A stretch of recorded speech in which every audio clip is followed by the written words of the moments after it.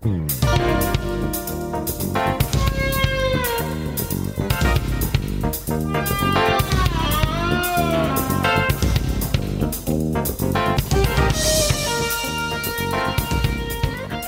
to the More Perfect Union, the podcast that offers real debate without the hate. I'm Kevin Kelton. Greg Matusek and Ward Anderson could not make it tonight, but I'm here and ready to rock and roll with our regular Joe Seart. Hi, Joe. How's it going, Kevin? Mark Rappaport, who's been with us before. Hi, Mark. Good to see you, Kevin. And joining us for the first time, and very excited to have her on, Jennifer Peterson. Hi, Jennifer. Hey.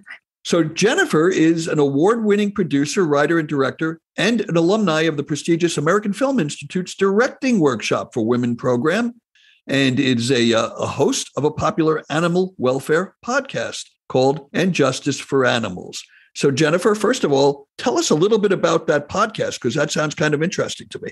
Well, thank you for asking, and thank you for having me. I started this podcast a couple of years ago. I have a great love for animal rescue and just bringing attention to animal welfare issues out to the public. I've been vegan for about 10 years.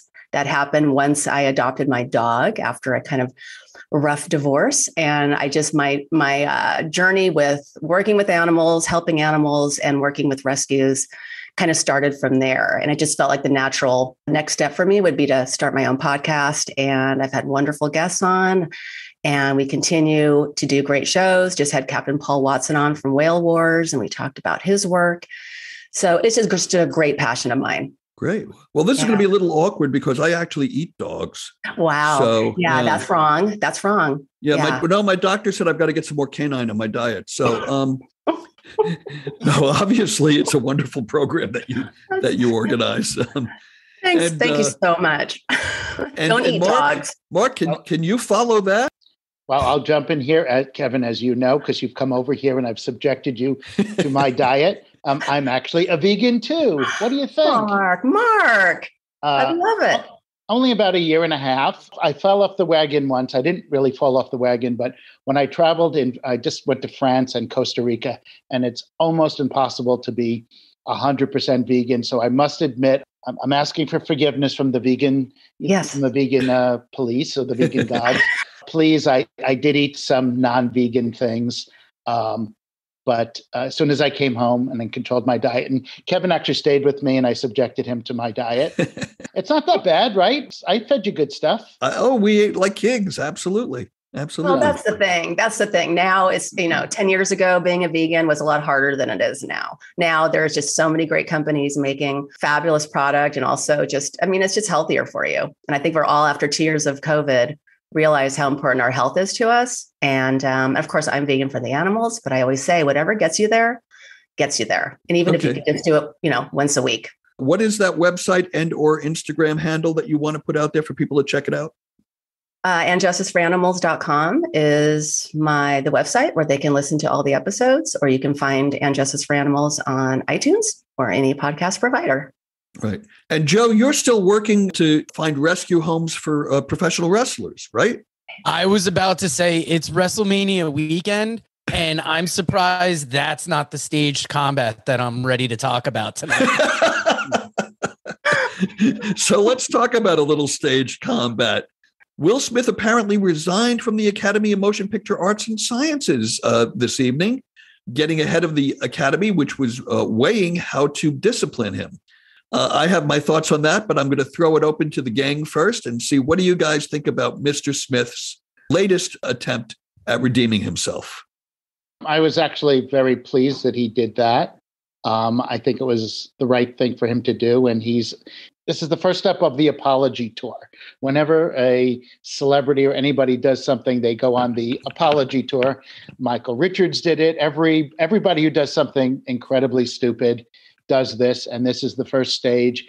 Having dealt with publicists and everything, it's so obvious that they all got together, the publicists and the lawyers, and they just said, okay, these are your choices. This is what you're going to do. So I'm glad he did it. It just saves everybody from kicking him out. And it's the right thing. And, Kevin had some thoughts about whether they should take his Oscar away. And I'm going to we'll get to that. We'll get to that. Yeah. Jen, I want to ask you what you think about his resignation. And I say that with quotes around the word. Yeah, I mean, just what Mark said. I mean, it was inevitable. He was going to have to do that for sure. That is like the. But what does that do? I mean, so he can't vote now, and it takes the screeners away from him, and a few other things, a few other perks. But he can still be nominated for Best Actor. So I don't know if they'll put the kibosh on that for a while. I don't know, but I think to me, it was. What happened last week? It was a week ago, right? I mean, I've lost all sense of time. Almost a week ago, yes. Yeah, I knew. Deep down, I knew that if Will Smith, if anyone was up there, like if Amy Schumer had said that line, he wouldn't have gone up there and slapped Amy. If The Rock was up there, not Chris Rock, but The Rock was up there, he wouldn't have gone there and slapped The Rock.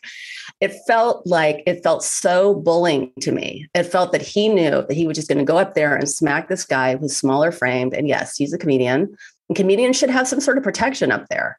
It also just bothered me. There was no security. I was like, where the heck is security? So much of it bothered me. So that's the least he can do. I'm going to jump in because I'm going to be the outcast on this one, or the outlier, I should say. Hopefully not outcast. But I actually wasn't too thrilled to hear this news. I actually think it was, and I'm going to use a word I don't like to use on the show, I thought it was a dick move, because I think the logic there, and who knows what his publicity people, how they strategize this. But to me, when I heard that, the logic was, I will preempt them kicking me out. I will resign.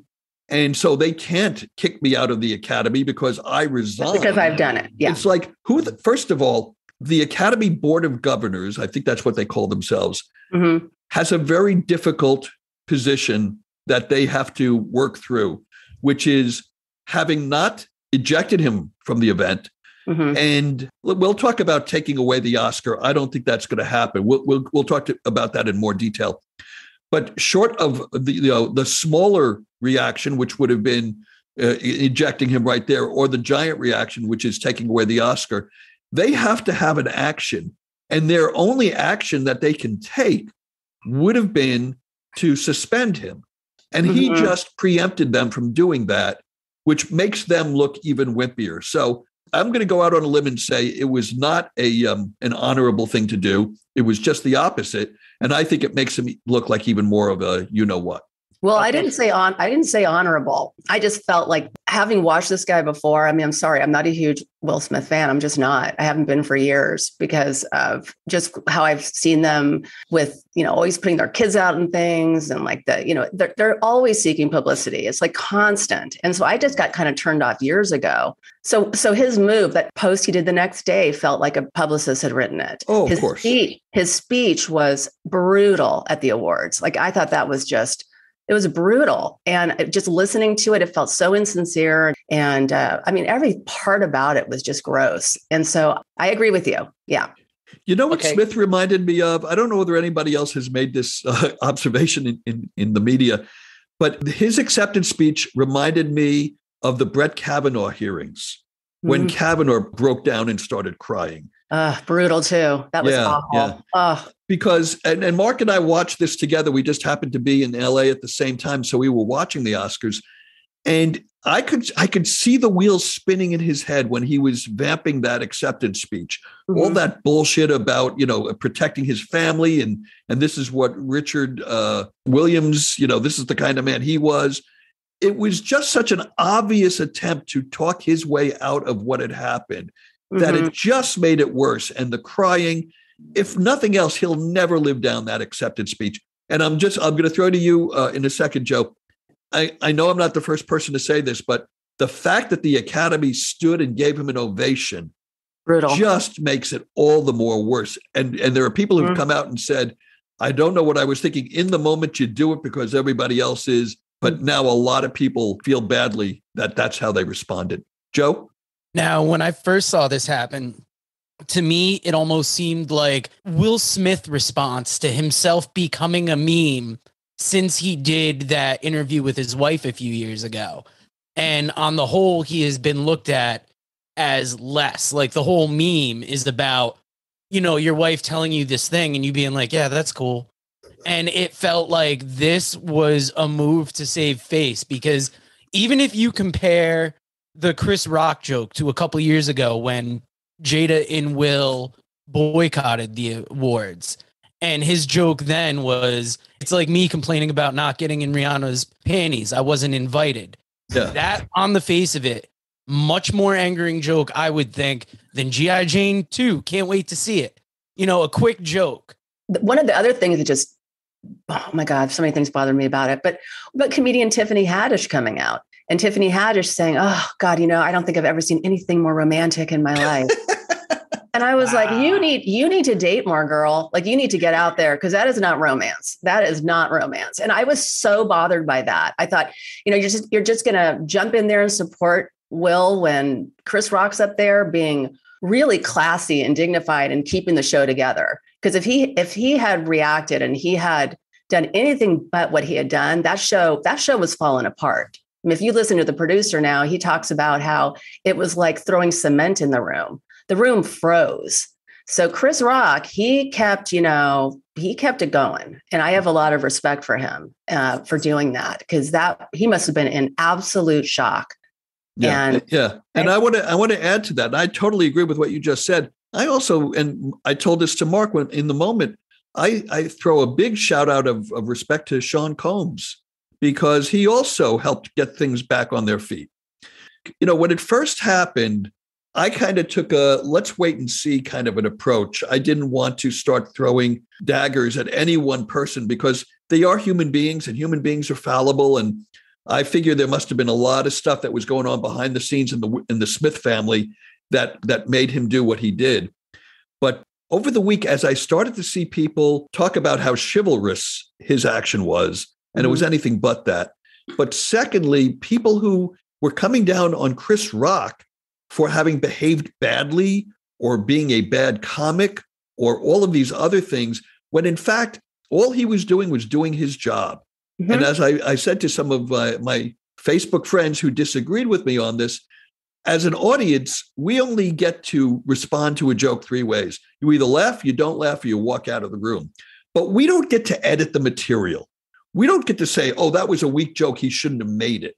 Or you don't make fun of people's family, or you don't make fun of a woman's hair. God forbid anyone should make fun of a woman's hair that they're so sensitive about. That is all, in my opinion, and your mileage may vary, that's all bullshit. It's socialization that we should have done away with at least 20 years ago. Chris Rock had every right to make a joke about her, because people have said this. They said, well, it's not a roast. Yes, it is. That's exactly what being a comic at the Oscars is. It's Absolutely. A roast. Yeah. I mean, Amy Schumer came out and did some great zingers. Yeah. And no one went up and slapped her in the face, you know? No, and you could go back through the years and find other comics who have either hosted or done presentations at the Oscars who've been much more cutthroat on the audience than Chris was. Yeah. Before we get off this topic, I do want to ask you guys what you think of the suggestion that's been out there that some people believe Mr. Smith's Oscar should be taken away from him.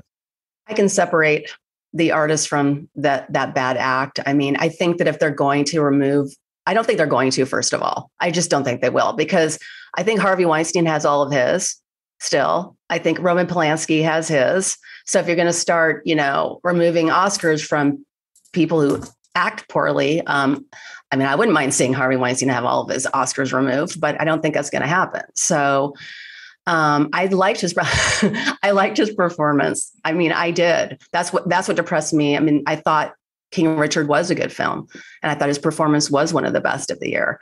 And when I saw his behavior, I just was like, oh, dang, you blew that opportunity. I mean, it's sad. So I don't think they'll take it away. I really don't. I think they'll do other stuff, but I don't think they'll take it away.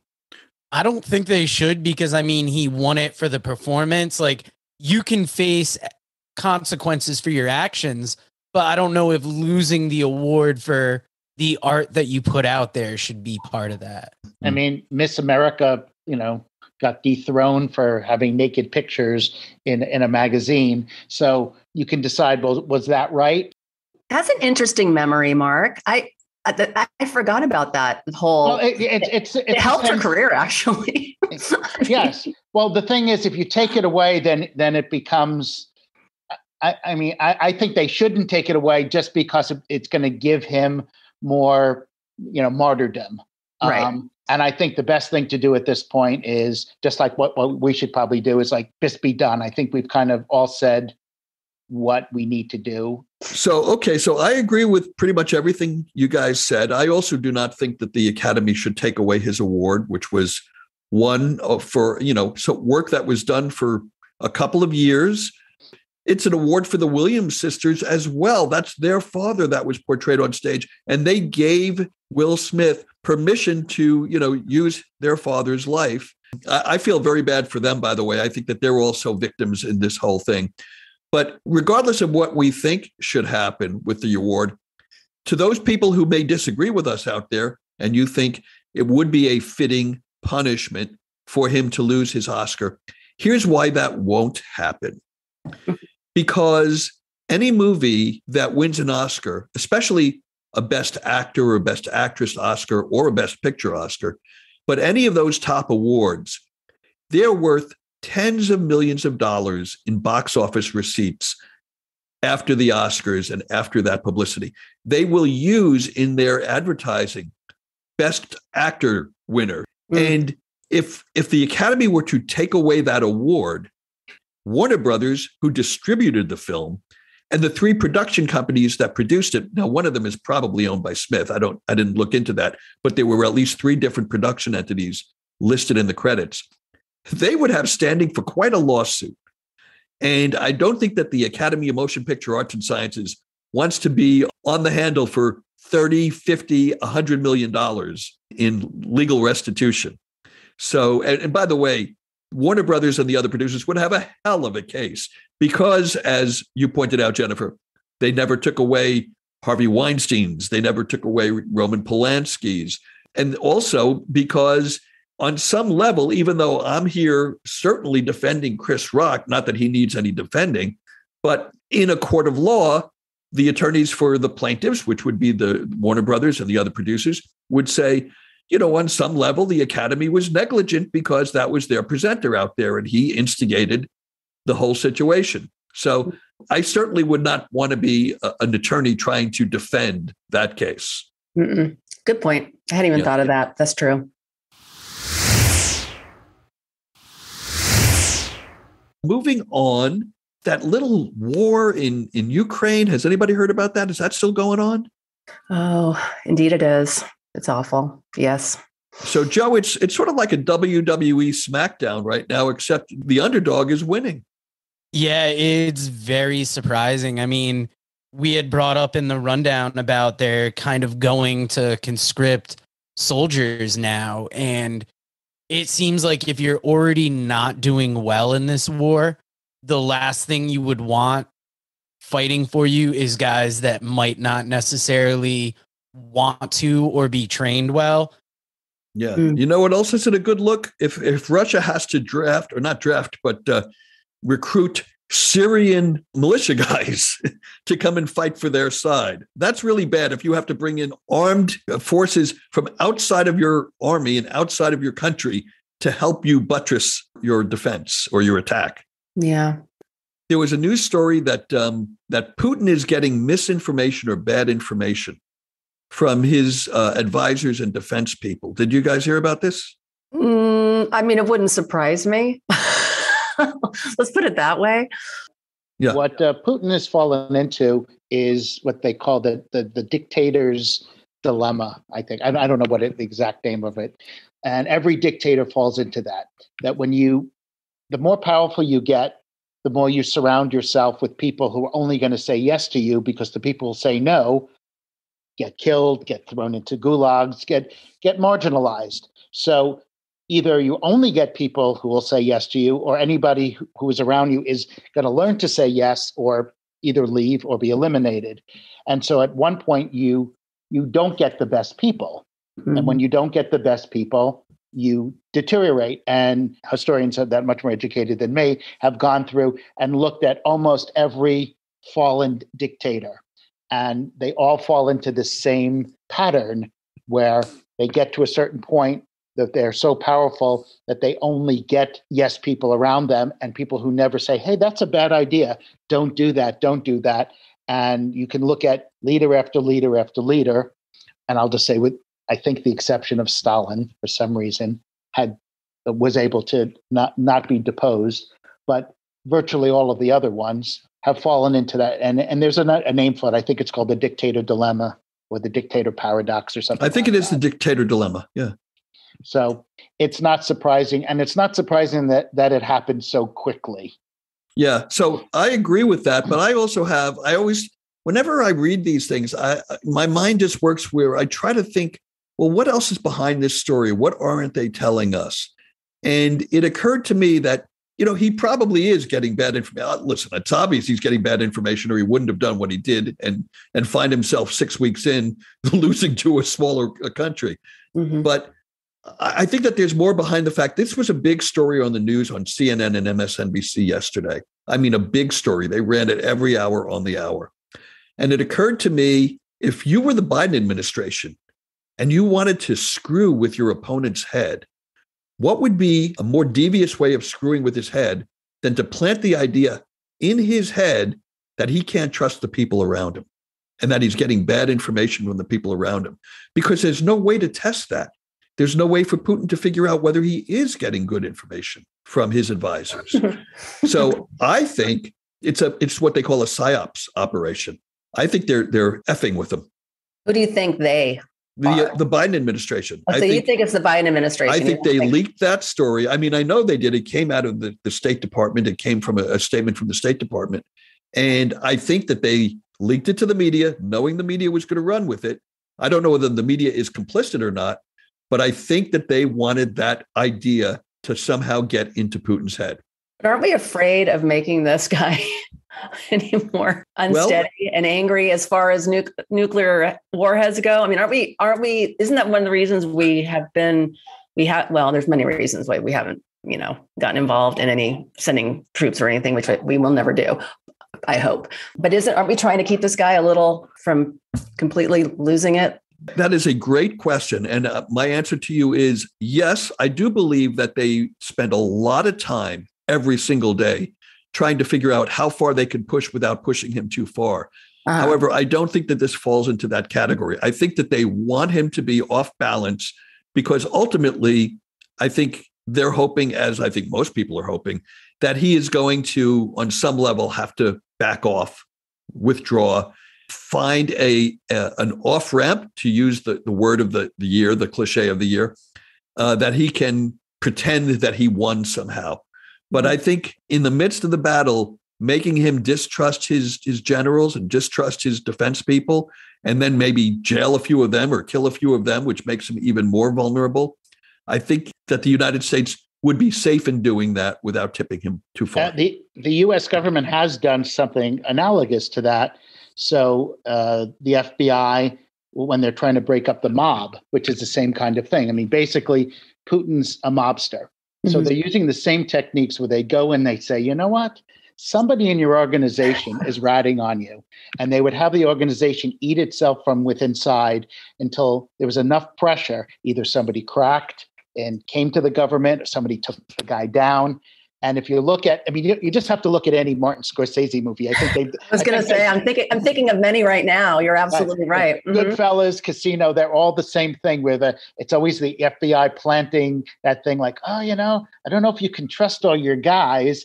And then they start turning on each other. So, Kevin, I think you're 100% right. Kevin, I think you're onto something. I think that is what was done. And I think that's what our country does do. And if you think about it, it's a pretty good way of disabling your enemy. I mean, you might think, our government's incompetent, but in some ways we do some things pretty good. It's an interesting way to slap someone, isn't it? Joe, you had a thought.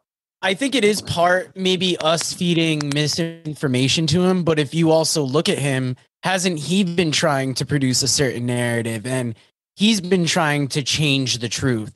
So when you inherently affect the way that you're presenting truth, you're already working on a misinformation paranoia level. And it's not hard to just, tip off that paranoia and be like, I don't know, man. Like, I heard somebody in your group say you guys don't have it. And then when you're losing the war, you're like, who said that? They obviously had to say it because we don't have it. And then, like Mark said, the organism kind of eats itself from there. Yeah. Yeah. So one other thing I wanted to bring up, and again, this was in the news yesterday. Maybe you guys heard about it. There was some organization that did a poll in Russia to see what Putin's popularity is this week as opposed to before the war. And according to the poll numbers, his popularity was actually up. His support amongst Russians was actually up. And when I first read that headline, I thought, well, that's kind of bizarre and kind of sad that the Russian people are actually rallying around this guy when he's clearly, a horribly violent and murderous tyrant. But then it occurred to me, the way you do polls is you call people out of the blue. They don't know who you are. Who would answer their phone in Russia with a stranger calling and saying, I got a couple of questions for you. First of all, do you support or do you not support Vladimir Putin?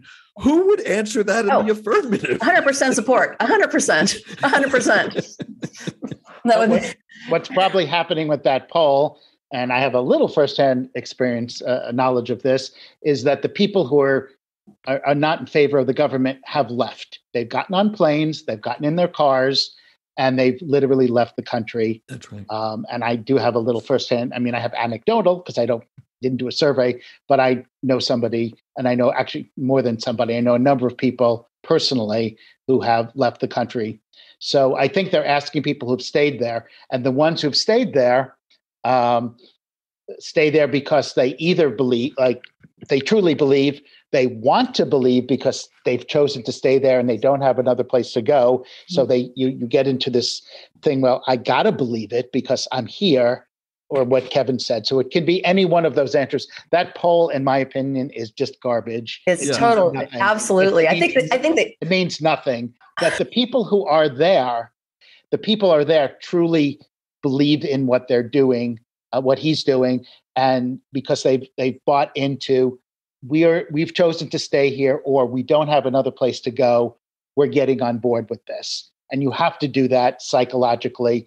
It's a bit of a Stockholm syndrome, and it's a bit of survival, and it's a bit of the way people who've grown up in that system have learned to survive by just buying into it. At one point, you just give up and say, I love Big Brother. At the end, remember at the end of the book, I love Big Brother. At one point, you just give up and you give in and you truly put your heart in it because that is your land. You don't have another choice. You can't stand there and be pessimistic and unhappy all the time. So when I hear a poll like that, again, I just think it's complete nonsense. It makes a good headline. It's something that you can put in the news. There's reasons for that particular that result in that poll. I think if they'd had him at like 37 or 47% or something, I might have bought it. But it was like at 80. I mean, it was at some ridiculous number. It was well over 70%. Well over. And I was like, I mean, have we ever had any leadership that had numbers like that? I mean, never. So how does Putin have these numbers? And then to your point, Kevin, that's probably how he has the numbers. No one wants to say who's gonna say. I mean, it's so true. So let me ask you this, because the follow-up question is, the four of us saw through this in a matter of moments. Why did the New York Times report it as hard news and spend 2 or 3 columns analyzing why his popularity has gone up? You would think that they would be the ones to point out this has been reported, but it really should be taken with about half a ton of salt. But what they'll do, their follow-up story will be about how they misjudged it. So they haven't.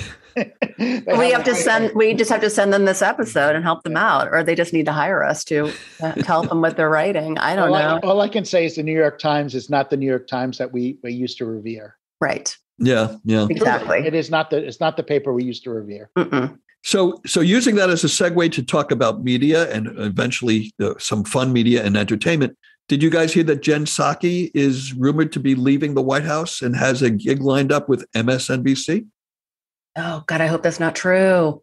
I hope that's not true. Well, it was reported in the New York Times, so. No, I think I saw that actually on CNN, but yeah. I mean, she wanted to just go make more money. Like, why wouldn't she do that? I mean, given that choice, Jennifer, I'm going to offer you a lot of money to go to MSNBC. Would you go? Of course you would.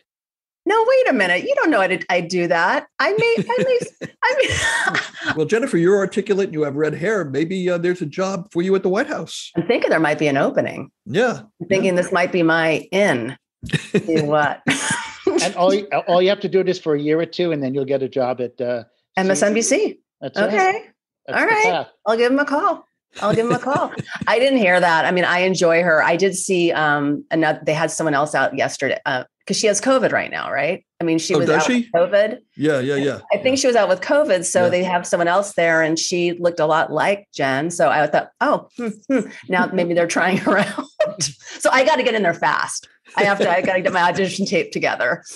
And you already have the Jen. So it's like. I have the Jen. I have the red hair. So it wouldn't be that hard for all Americans to shift. You have the Jen, and your last name starts with a P. Her last name starts with a P. I'm telling you, they barely have to change the name on the door.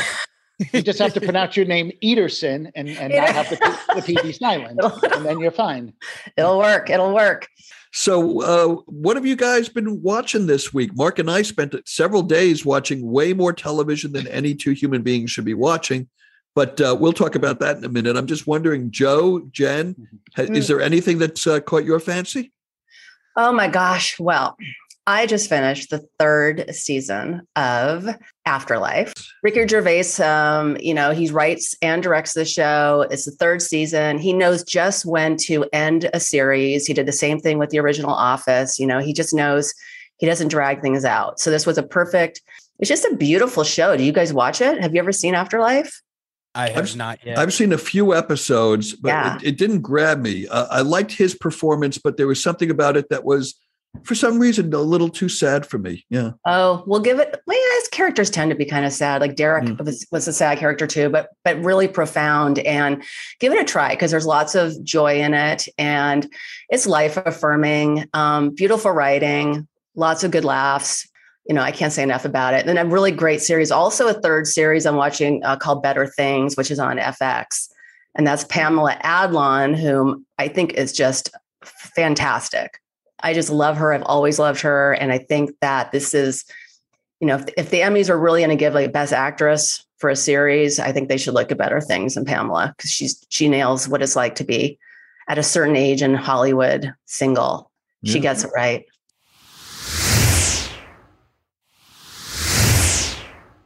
I'm going to bring up something that's really not topical at all, just because I want to talk about it. What could be less topical than comparing the two West Side Story films?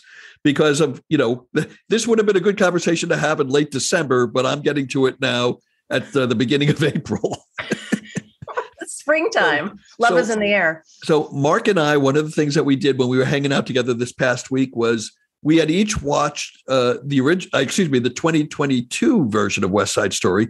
And we went back together to watch the original, which we're both big fans of, and compared them. And we are both very much in camp 1961 about this issue. It's, in our opinion, a far superior film. I'm wondering whether Joe and Jennifer, whether you've seen the new one and if you have anything to weigh in on this issue. I unfortunately am not cultured enough. I have never seen West Side Story. You've never seen the original? I have not. Oh my gosh. Okay. No, I'm disappointed. You need to watch both the first. Now you have to do it. You have to. And after you hear my take on it, you'll really want to. Full disclaimer. One of my film mentors was Robert Weiss, the original, the director of the original one. Wow. So I was So I was studying film in the Bay Area, and I was so in love with West Side Story, the movie, and Sound of Music that I wrote him a letter. And he invited me down to LA, and not in a creepy way. I literally went into his office and we had a meeting where he just wanted to hear about my goals as a director and writer. And he gave me some great wisdom. We stayed in touch, when I went to AFI. So he was a great man. So of course, I am going to lean towards the original. And I love that film so much. And I do think it's a far superior one. I think, though, that if I had never seen that movie and I had just gone into Spielberg's West Side Story, because I also did a lot of musical theater, so I actually performed in that that musical as well. Oh, wow. So I know it really well. And I think if I had never seen the original, I would have thought, oh, this is fabulous dancing, beautiful music, lacking chemistry between Tony and Maria. But no, I mean, to me, there's just no comparison. I'm sorry. And I love Steven Spielberg. I mean, hello, I've seen Jaws 100 times. I've seen most of his movies 100 times. So I got to ask you, since you brought it up, what part did you play? Oh, I was a dancer, singer. I was a shark. That's very not politically correct now. This is like, I mean, I was a Puerto Rican. So I had to darken my hair and I had to, because my strength was dance and singing, but no, I wasn't. Well, I'm glad you brought that up because that's something that I wanted to talk about, which is a big knock, if there is a knock to be made on the original, is that it wasn't politically correct because a gringo, Natalie Wood, played Maria. So let's speak to that issue. And also a lot of people knocked her performance because it's famously known that the final soundtrack did not include her voice. Marnie Nixon, that's right, who actually was well known as a ghost singer back in the 60s and 70s. But let's speak to those 2 points. I did a little research this week out of curiosity and found out Rita Moreno did not sing all of her soundtracks in the movie. The very dramatic song that they sing after the Rumble. Oh, a boy no, like that, he'd kill your brother. Mm-hmm. A boy like that, he'd kill your brother. One of your own kind, whatever the title of that is. She did not sing that. Yeah. I mean, she sung it on stage. She sung it on the set. They had another singer dub her voice to that and a couple of the other songs in the movie. So people only knocked Natalie Wood for them not using her soundtrack. Also, Russ Tamblyn, who was a fine actor, fine dancer, and actually quite a gymnastic dancer. Several of his songs were actually recorded, and they used the track from one of the other actors in the movie, actually. The guy that played Ice, and I'm blanking on his name, but he actually recorded the Jet song, When You're a Jet. So it's very unfair to Natalie Wood, rest her soul, that she got that rap. Yeah. They hit her because, of course, she wasn't a Latina playing a Latina. But I did a little research and I found out that several of the sharks were not of Latino or Mexican descent, or excuse me, Cuban descent, and Puerto Rican descent, or because they would cast. Then they would they would cast based on the strength of the dancer, right? Because you have to, because those characters. The sharks are insanely great dancers. So when you're casting the original film, that's what they were thinking about. Of course. But I also found out that this interesting little tidbit. Do you know that no one in either of the 2 gangs was actually a juvenile delinquent? They just cast regular people to play juvenile delinquents. Can you believe that? No, that's shocking. As if they could not find juvenile delinquents in Hollywood. That's funny. and they also weren't teenagers, and they're supposed to be teenagers. I think they were in their 30s or something. I mean, look, for me, the original West Side Story, when Tony and Maria first see each other, that's one of the most beautiful scenes I think ever captured in film. It's just haunting. It's just so perfect how he slows it down. And it's just so beautiful. And, I didn't know Spielberg was going to do it. I thought, he did it differently, and it wasn't, I thought, wow, okay, that one wasn't as special. So that's how I was, unfortunately, I was kind of watching it. And it was really, I'm sure it was tough for Spielberg to take it on, but I think the dance sequences, I was appreciative because as a dance background, sometimes you'll watch musicals and you won't be able to see feet a lot of the time. It drives me nuts. And I was able to see the dancing in Spielberg's version as well. But Natalie Wood, I never ever thought of Natalie Wood as not pulling off that role. I felt like she was terrific. Did. Yeah. And I remember because the same thing with Audrey Hepburn when she did My Fair Lady, because Marnie Nixon sang for her as well.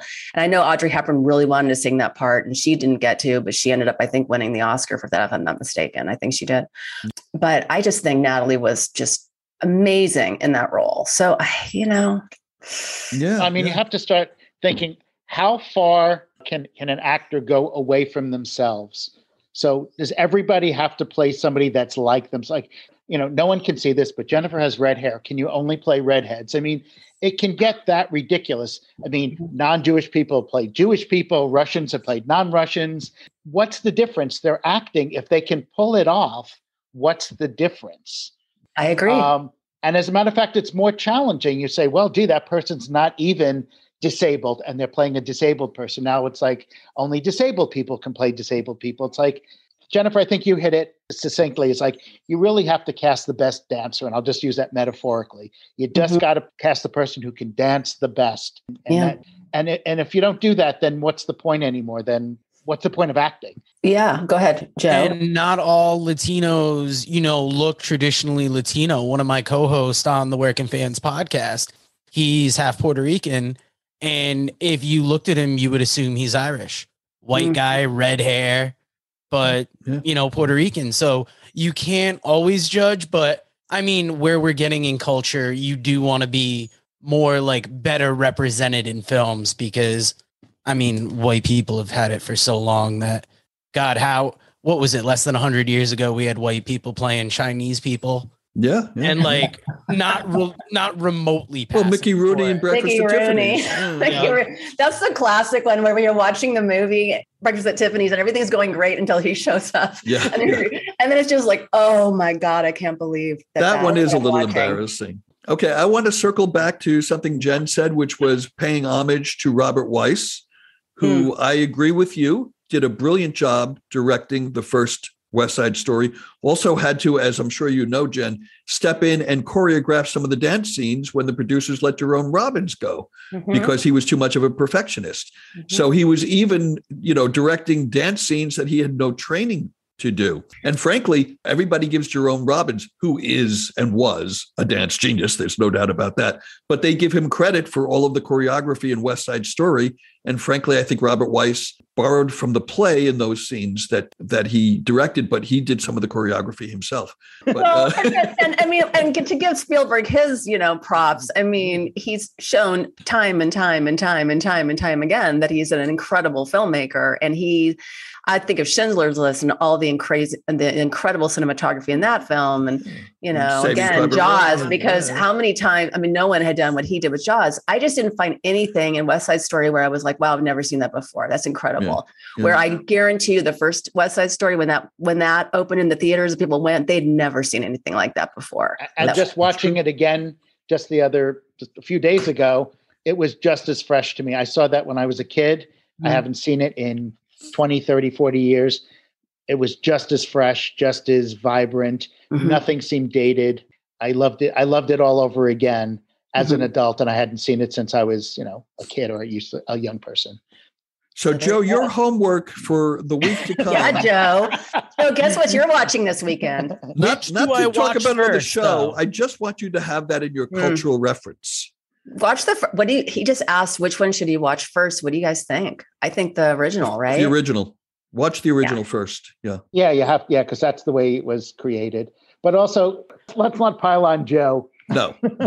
Well, that's funny. I was going to ask Kevin to review night 1 of WrestleMania for me, and I'll watch West Side Story for him.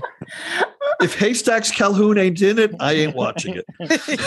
I love it. So with that, we really should wrap it up. We've gone a little longer than we anticipated. I want to thank all three of you for being here. Joe, as always, thanks for being here. You really helped carry the show. Mark, always a pleasure having you on. Do you want to plug anything? Yeah, I want to plug Joe's WrestleMania and whatever Jennifer's doing with her podcast. I think it's great. And you should all listen to Kevin's podcast as well. So those are my plugs. Yeah. Jennifer, what do you want to plug again? There you go. WrestleMania, of course. My podcast, And Justice for Animals. If you care about the environment and you love animals as much as I do, tune in. I think you'll enjoy it. Lots of great guests there. And that's about it right now. Working on some projects, but a little too early to announce them. Great. And I want to plug, I've been talking about my first novel, Super Vows, for the last couple of weeks on the show, but I actually finally pulled the trigger on publishing my second novel. It's called Pas de deux, which is a French phrase meaning dance of two. It's about a ballerina and her journey from the ballet schools of Toledo, Ohio, through some competitions that launched her into a professional ballet career and her subsequent career after ballet, and where she meets and falls in love with a television comedy writer. Where do you think I came up with that idea? I think it was from all of your years as being a ballerina. Yes, that's I didn't exactly even know right. that about you, Kevin. We have this dance thing in common. Yes. Yeah, You should yeah, see him absolutely. in tights and a tutu. It's extraordinary. So yes, so if that's you want to know awesome. about my journey as a young female ballerina in the 70s, 80s, and 90s, go look for Pas de Deux. It's on Amazon. You got to search it with my last name. Otherwise, you're going to find 7 or 8 other books with the same title. So with that, I want to thank everybody for being here. So as I always end every podcast, Greg, what will you be doing this week? Oh, that's right. He's not here. I guess then we just have to say good night, everybody. Thanks for showing up.